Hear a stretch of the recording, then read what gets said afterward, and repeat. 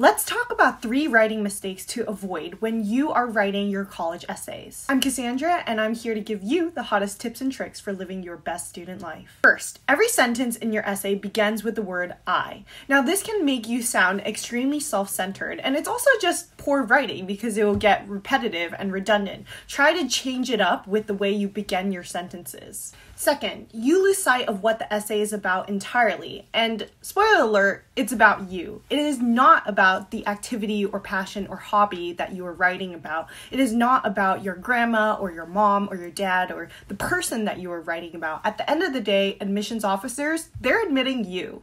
Third, you are summarizing for us your growth and your life lessons. Don't do that. Your essay should implicitly convey to us the meaning of the experience that you went through. Leave it up to the reader to draw their own conclusions. We are smart. Your admissions officers, they'll get it.